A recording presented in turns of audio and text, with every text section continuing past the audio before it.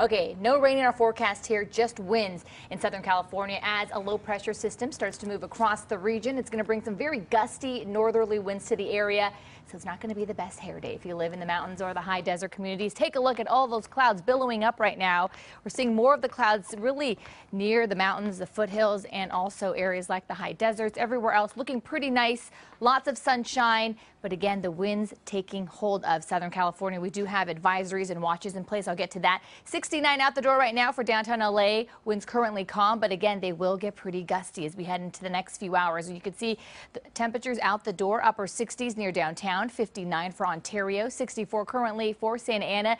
And these are the locations with all the watches and warnings in place. So we are looking at a high wind warning for areas like the high desert communities, very damaging winds, gusts potentially up to 60 miles per hour.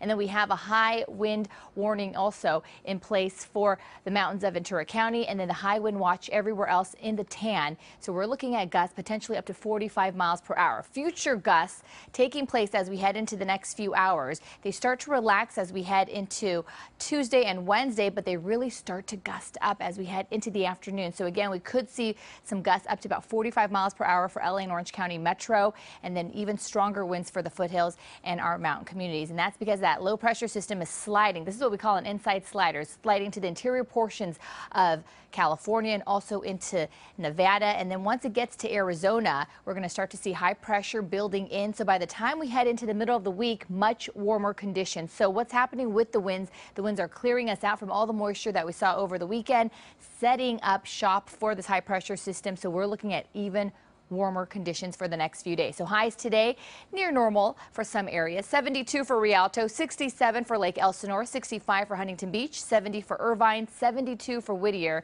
and then for the San Fernando Valley, low 70s for Northridge, for San Fernando, 65 for Santa Monica, and 70s for Thousand Oaks. The next 7 days looks dry, lots of sunshine here, and you can see by the time we head into tomorrow, we're already looking at 80s returning for the valleys, 70s and 80s on Wednesday. Wednesday will probably be the warmest day of the week before things start to cool down just a touch, and then we start to warm back up as we head into the weekend. But until then, get ready for the winds. They will continue to crank up as we head into the overnight hours into Tuesday morning, and then we should start to see those winds relax by tomorrow afternoon. Back to